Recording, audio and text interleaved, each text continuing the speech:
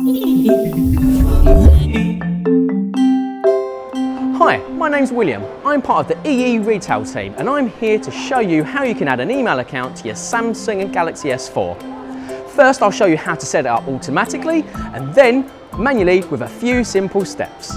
Now, to set up an email address on your phone, start on your home screen and tap the apps icon. Scroll to select email. Enter your email address in the field. Then tap password field, just here, and enter your password. Once you've entered your password, hit the next key, and there we go. Your phone will detect your settings. Now follow these easy next few steps. Okay, so now we're on the next page. What we need to do is choose how often you want to select your emails to come through to your phone. So at the moment, we've got it selected for every 15 minutes. You've also got your notify me when your emails arrive, so your phone will alert you when you receive your emails. And you've also got your automatically download attachments when connected to a Wi-Fi network. Give the account a name. For example, work email, then tap done. It really is that simple. Now your email is set up and you'll be taken straight to your inbox. Now, here's how to add your email account yourself. These are example settings for a Gmail account. Server details will be different depending on the type of email account that's being set up. Okay, to start setting up your email manually, go to your home screen and click Apps. Scroll to and select Email.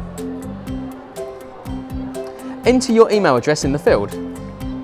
Okay, and then enter your password in the password field.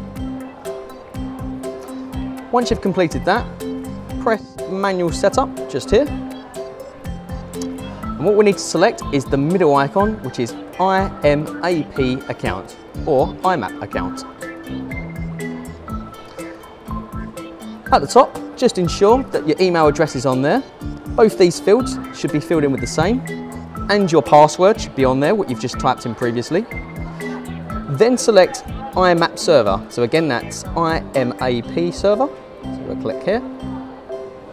And what you need to enter is imap.gmail.com. We'll scroll down and then to security type. Drop down on the icon here and we select SSL. We'll go down again to the port field, which is just this one here, and select 993. Once that's done, select Next. Your Samsung Galaxy S4 will now confirm the settings that you've already entered are valid, then take you to the outgoing settings. Now tap the SMTP server field, which is this one at the top. Now you should enter SMTP, so that's smtp.gmail.com.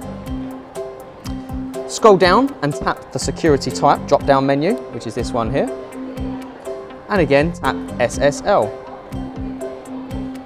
Continuing scrolling down, tap port and enter 465. So, 465. And then next. Ensure the green tick is showing next to the require sign-in, which it is, just here. Tap the username field, again, which is here, and ensure your username details are correct, which they are. Tap the password field and ensure your password is correct, and quite simply, tap Next. Once this is done, your Samsung Galaxy S4 will confirm the outgoing settings that you've already entered are valid before continuing on. Okay, so on this screen here, you can choose how often you want your emails to come through. So at the moment, it's set for every 15 minutes.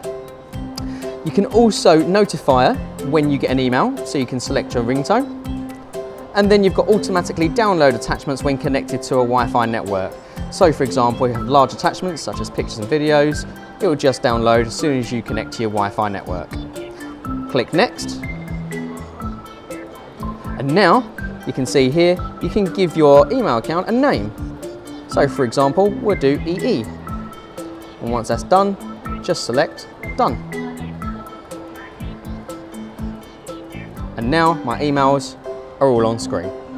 That's it, all done. If you need any more help with your device, check out our website at ee.co.uk/deviceshelp for loads more tips and tricks.